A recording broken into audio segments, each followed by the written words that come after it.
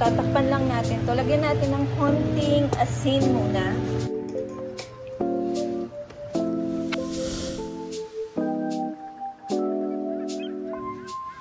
Guys, punta ako sa school kanina, dami binigay ni ate ulit. Nagbigay siya ng 5 na bags for free meals. Yan, meron tayong chips, tortilla chips.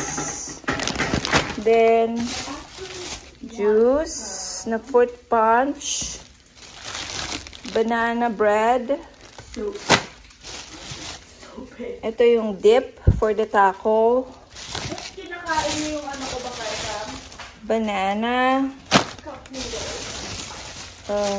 milk, and chocolate, chicken, then carrots. Tapos nagbigay siya 5 bag. Parehas lang lahat ng laman. Luto tayo ngayon ng hapunan at ang aking niluluto ay, ako guys, is yung sweet spaghetti or Filipino style na spaghetti. Isa tayo ng bawang sibuyas kasi gagawa tayo ng sauce para sa ating spaghetti. So, yung san ako ng ground na beef, ito yung gagamitin ko, yung beef burger patty. Ginigis ko na guys yung burger patty. Nilagyan na natin ng paminta. Tapos, pag nagisa na yan, pwede na nating ilagay yung kamatis. Ayan, maraming kamatis yung ilalagay natin and fresh. So, tatakpan lang natin to. Lagyan natin ng konting asin muna. Ayan, konti lang. Tapos, maglalagay tayo ng chopped bell pepper. Lang natin para maluto. Ginigisa na natin yung kamatis at saka yung beef paste. Kung meron kayong available na tomato sauce, so pwede rin yon. So, lulutuin lang natin ito. Mag-a-add tayo ng konting tubig. This is spaghetti or Filipino spaghetti without hotdog. We will put or maglalagay tayo ng hotdogs.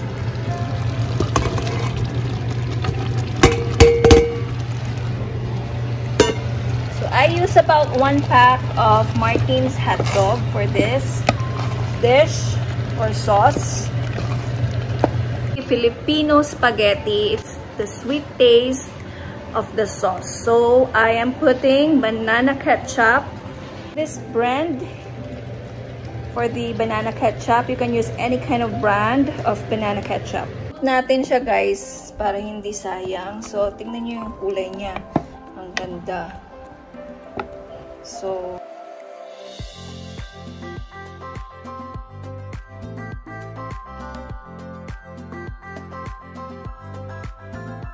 balance the taste. Since it's sour, we will add some sugar. So it depends on you. About 1/4 cup of this sugar to make it sweeter. So gonna add mushroom. Lalagay tayo ng mushroom.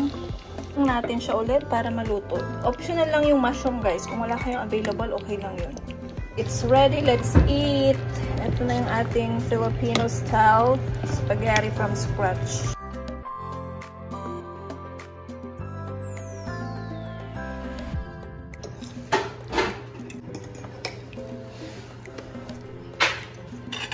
Right. Tapos, lagyan natin ng cheese sa ibabaw. Yum. How was it? Good. Pay atin ng panera bread. Ayan, iba-ibang flavor ng bagel. Tapos, meron tayong cream cheese with honey walnut, onion, and chive.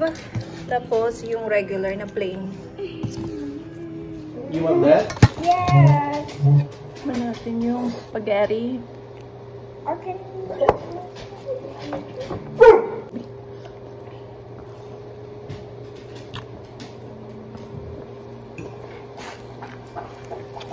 Ang sarap siya.